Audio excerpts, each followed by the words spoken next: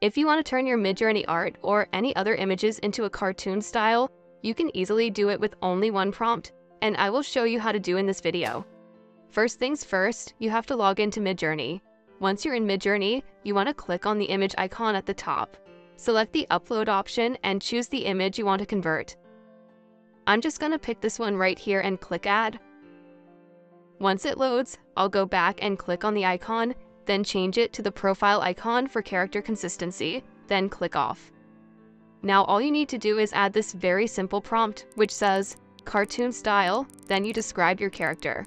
In this case, it's a shocked woman wearing a gray sweater, city background, vivid colors, flat vector style. Then you'll click enter to generate the images. Just a reminder that I'm using the latest model, which is Midjourney version 6.1. I'll click on the brush icon over here, and it will take me to my generated images page. Once the image is done, you can click on it to see the results. And it works like a charm. Very easy. You don't need to use any complicated process. This result has some lines, but that's the style. This option is much cleaner and looks more like a flat vector, and this one has a dull theme. I like this one, so I'll just click on the image to save it.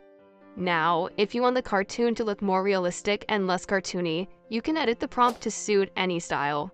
To do that, I'll just click on the prompt, I'll also click on the image, and everything will be added. I'll then delete the flat vector style and then add 2D. And that's it. So you can actually use any other type of cartoon you like. You can add it to this prompt, and it will produce similar results. And these are the results.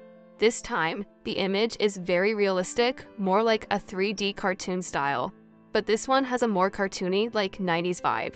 This one is also realistic, which I like. And this one is amazing. It's realistic, but not 3D. So that's how you can easily turn any photo into a cartoon using Midjourney. If you also want to know how you can turn any image into a coloring page using Midjourney, check out the video in the description below. If you like this video, please hit the like button and subscribe for more tutorials like this. Until next time, bye.